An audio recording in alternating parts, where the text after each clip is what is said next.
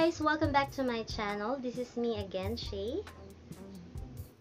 Guys, first day na ng low carb 2 weeks challenge natin. So, eating only low carb basics na pinost ko last time. Since first day, kailangan nating malaman exactly kung ano yung current weight natin and kung ano yung current measurement na meron tayo para ma-compare natin after 2 weeks.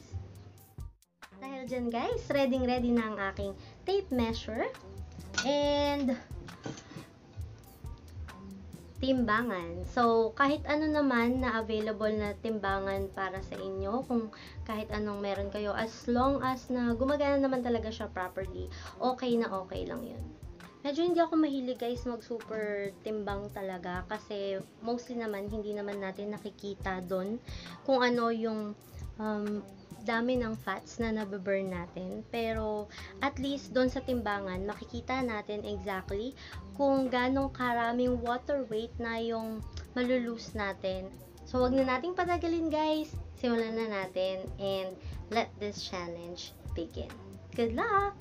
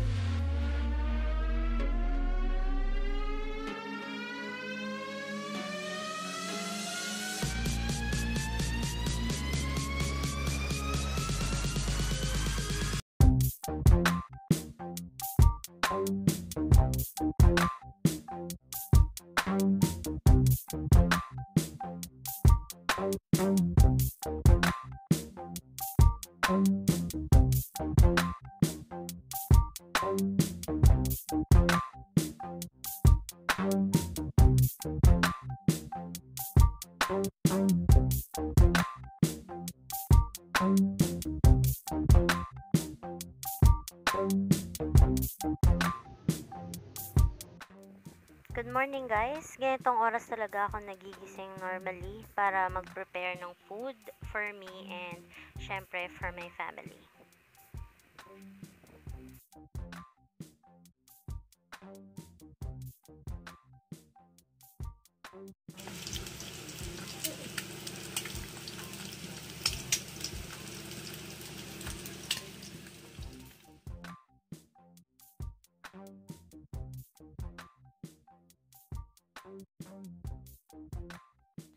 Super excited on my first meal guys kasi super favorite ko talaga yung boneless bangus na ipa-fry mo. And syempre partneran mo pa ng green leafy vegetables and egg. Gumawa rin ako ng water with lemon and syempre yung paminta and asin together. Super perfect to start. On our challenge guys, no muna si intermittent fasting. So kapag nagutom, okay na okay ang second meal up to hanggang ilang meals na gustuhin nyo. Kung nagawa mo yung first day, for sure second day will do. Congratulations for finishing that first day low carb basics. May mga time talaga na hindi agad nakakapag-prepare ng food. So super perfect talaga si fried egg with Himalayan salt and paminta to start.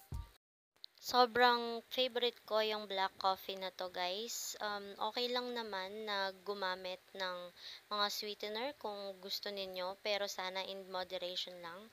Kasi bukod sa nakakabagal siya ng weight loss natin, nakakakos pa siya ng pagiging unhealthy sa katawan natin. Isa sa mga na-e-enjoy ko sa low carb way of eating is yung makagawa ka ng sarili mong healthy food na ganito. So, ito yung favorite kong patties na nandun yung meat ko, nandun yung greens na pwede mong ihalo, and nandun na rin si eggs. Perfect yung kulay guys, super nakakatakam.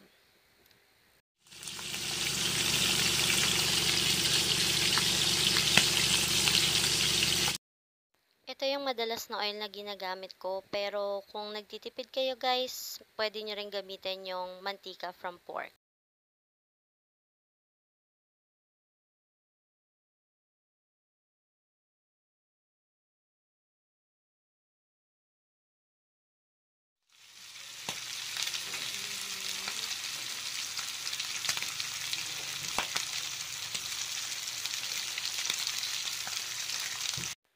Bacon, eggs, pipino, and yung super relaxing kong Lipton green tea.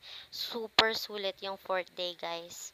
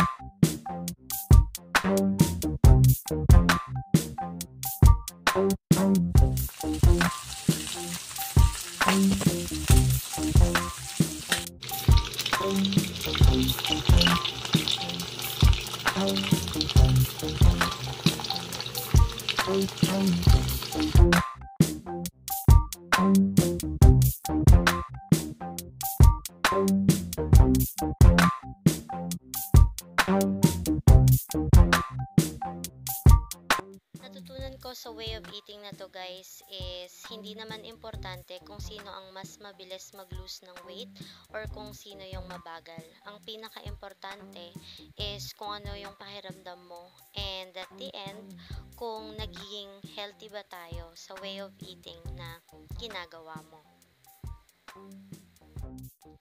Congratulations guys dahil natapos na natin ang 7th day ng challenge na to, and we have 7 more days to go, so I hope hindi kayo bibitiw dahil after nun guys malalaman na natin yung result hindi lang sa timbangan kundi sa pakiramdam din natin. Good luck everyone, and I will see you on my next vlog. Bye!